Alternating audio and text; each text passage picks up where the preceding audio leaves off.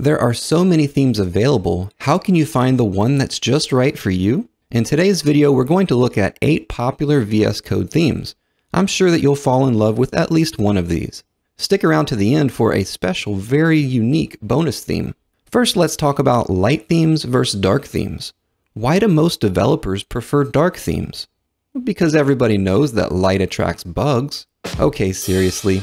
I prefer dark themes, but I know that a lot of you like the light themes. So I've included a few light themes that I can stand behind. And if these work for me, I'm sure that they'll be great for you guys that like the light themes. Really quick, before we get into it, today's video is sponsored by Atlantic.net. Atlantic.net provides great VPS hosting, and they are offering a free 1 gig virtual server with SSDs and block storage for free for a year. Plus $25 in free credits to use for other services they offer if you use the link in the description below. It's super easy to use. After I signed up, I was able to provision a new server in less than 30 seconds. Their servers are hosted across 7 different locations in 3 countries, with 2 additional locations coming soon. And unlike other big names in this industry, they have great, always available technical support. They also have incredible reliability and redundancy on their servers. So try Atlantic.net to develop, test, or launch your next project.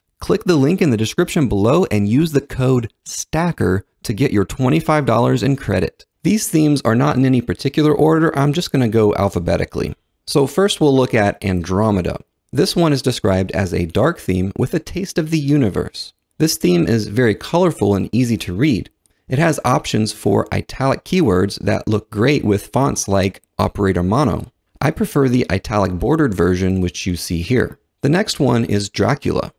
This is another dark theme with great contrast, making it easy to read. But if you're looking for a light version of this one, you're never going to see it since vampires don't like the light.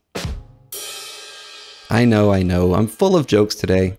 Next is the Eva theme. This one has a light and a dark version. It's described as a colorful and semantic coloring code theme. I prefer the dark bold and the light bold versions.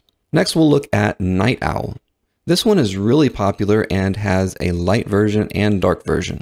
It's described as a VS Code theme for the night owls out there, fine-tuned for those of us who like to code late into the night. Color choices have taken into consideration what is accessible to people with color blindness and in low light circumstances. Decisions were also based on meaningful contrast for reading comprehension and for optimal razzle-dazzle. For daytime use, you can try out the light version. Noctis is up next and is described as a collection of light and dark themes with a well-balanced blend of warm and cold medium contrast colors. It's designed to be easy on the eyes, thus reducing eye strain, and it gives semantic meaning to the theme colors. There are several color variations with this one. I prefer Noctis Minimus for the dark theme and Noctis Hibernus for the light theme. Moving on, next is Nord.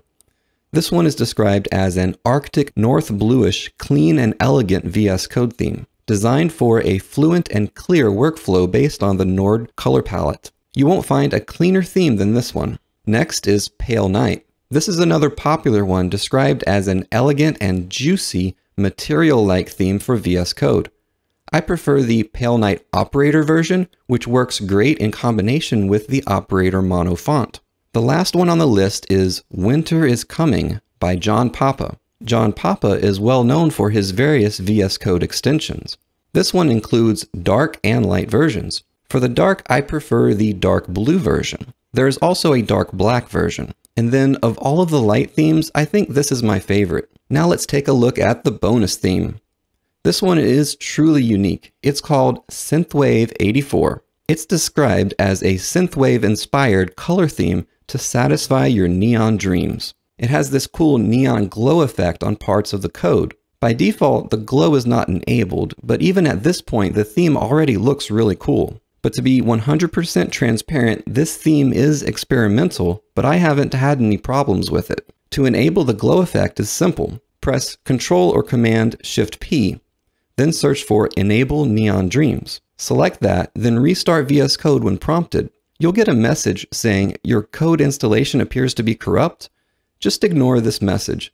This is the experimental part of the theme. So if you want glowing code, check out this awesome theme. Let me know in the comments below what your favorite theme is. Thanks for watching.